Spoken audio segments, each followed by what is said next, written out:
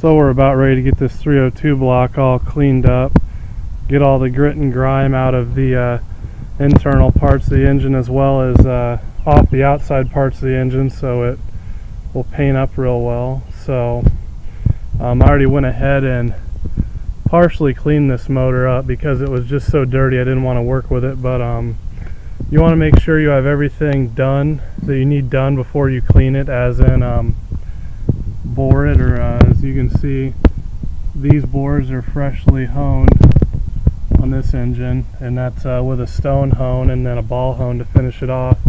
And then I also knocked out the cam bearings as well, so this block is entirely bare and ready to be fully cleaned before I start reassembly. So what I like to use is this Gunk engine degreaser. Now this is the original one just because I don't need anything super high powered, as this block is already pretty cleaned up.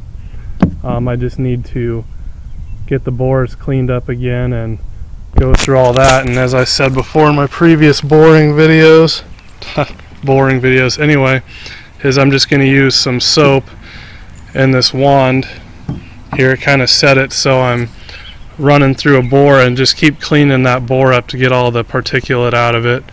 So that's real important, and you want to keep wiping around with a rag until you don't come back with any black on the rag.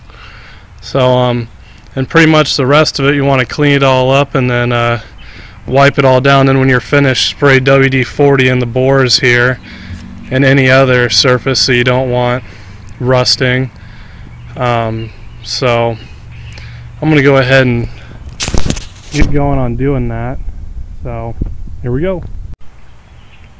Okay, so as far as cleaning the bores go, I'm just going to spray a little of this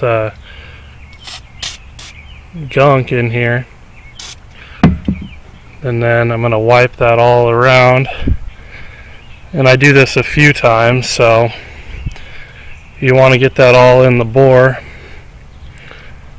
So as you can see, it's kind of turning a different color, so we're still getting crap out of it, out of this bore. So anyway, I'm going to go ahead and screw up each of these cylinder bores, and we're going to wash them out, and then we'll do the rest of the motor. And we're just going to go ahead and wash them out the same way we applied the degreaser.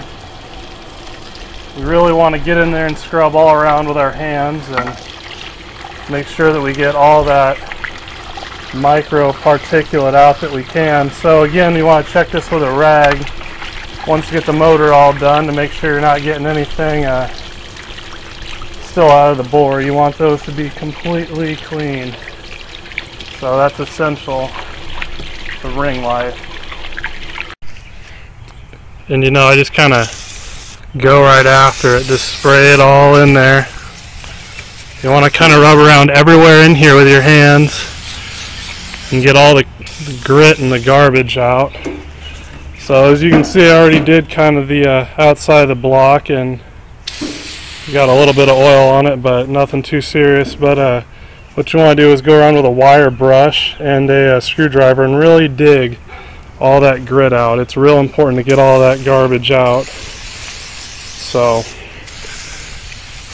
because if you don't, it's not going to paint up very well. So that's pretty important. But anyway, we're going to keep cleaning here, and this should be about the last round of it, and then we'll wipe it all down and take a look at our finished product.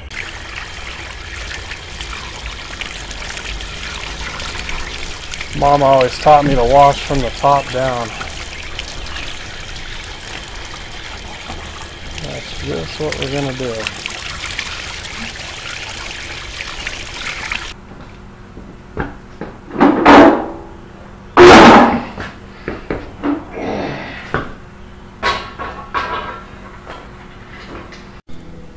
Okay, once you have it all dried off and your block looks good, and you can always install new freeze plugs. I opted to keep these in because these were just fine, but generally you want to replace these. But anyway, after you got your motor all cleaned off, you want to take some WD-40 and go around all the mating surfaces and the bores, or some sort of an oil to keep them from rusting, so they stay the way you want them, especially the bores.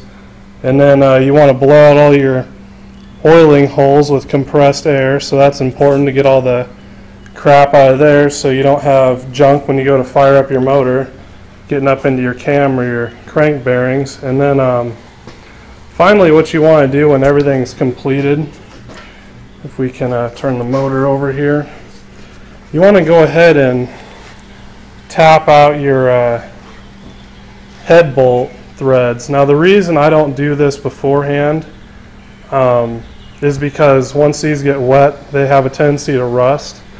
So I let it dry, and then I'll run a tap through these so that when I go to put my head bolts in, I get accurate torque on them. So anyway, let's go ahead and do that. So I'll tap out the threads later, but for now we'll do the other things.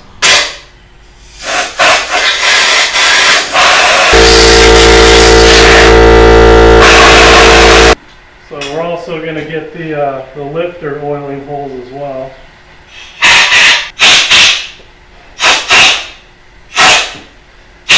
Final cleanup here, using a nut driver to push a cloth into the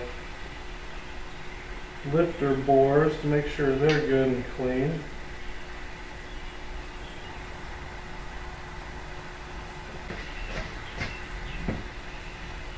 And finally, adding an oil to stabilize the metal from rusting. I'm applying it to a rag first so I don't get it all over my block again, so it stays good for paint.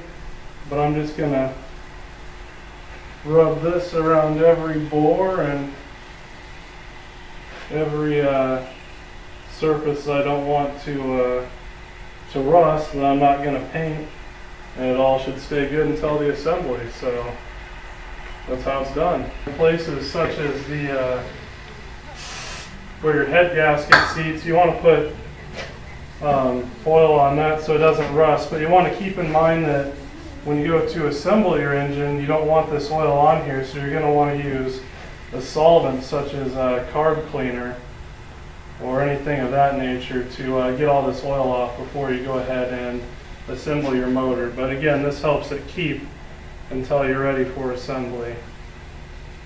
Okay, and finally, once you've finished cleaning your engine and gone through and covered everything with a coat of oil and blown out all the oil orifices throughout the motor, then I recommend covering your block up, because there's no reason letting your hard work go to waste just by dust in a garage blowing around and getting your engine all filthy. So you want to make sure you cover it up pretty well.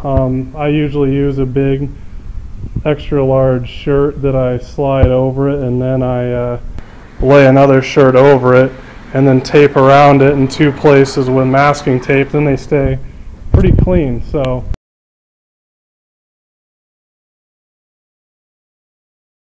anyway, that's pretty much my take on cleaning an engine. It's never failed me when I do these budget motors, but anywho, that's kind of how it's done. So there you have it.